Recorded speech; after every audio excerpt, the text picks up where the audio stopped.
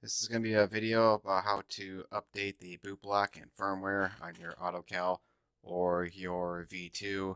The process is the same.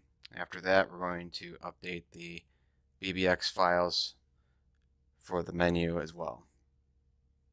First thing you're going to do is get EFILive V8 Scan Tune installed on your computer. If you don't already have it installed, you just go to EFILive.com.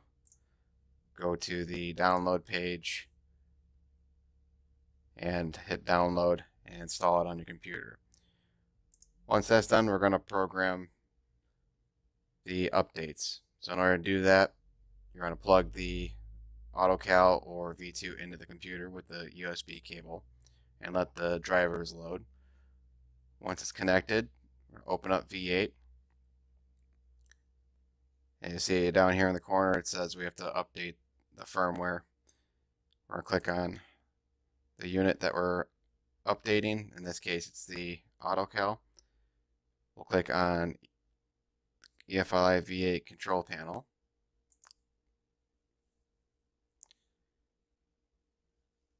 Now we'll see that the red means it's out of date, needs to be updated. If it's up to date, this will be green, and this update box will not be there. So this one needs both the boot block and firmware updated, so we're going to click on Update Boot Block.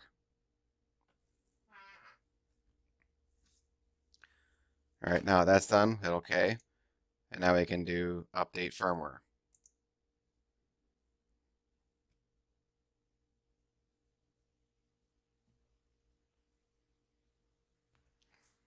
Alright, once that's done, we can exit out of this screen.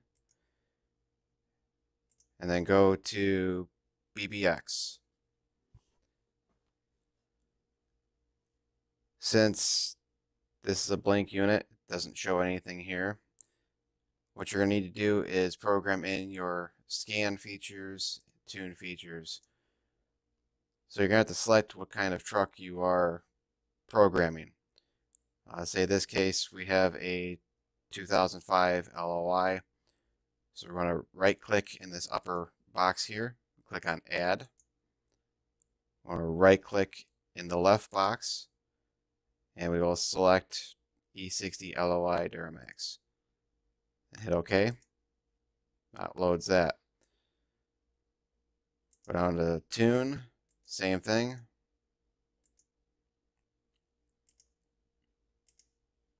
And that's it. Now if it was a different truck, let's say it was a LMM or LML, Cummins, same thing. Just click on which controller you have, hit OK, that's it. So once you got both those selected, you can click on this little down arrow next to the program button and click on Configure Files Slower. Hit yes, and it does take a little bit of time. Once that's complete, okay, that's it. Now this bottom box here for scanning, what you can do if you want to view different PIDs for data logging, you can go through here and add in different parameters. So you want to look at RPM, engine coolant temperature,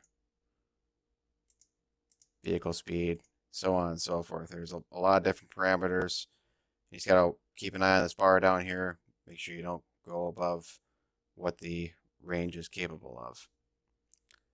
And same thing, just program that in, and you're good to data log with the Autocal or V2 remotely. That's it.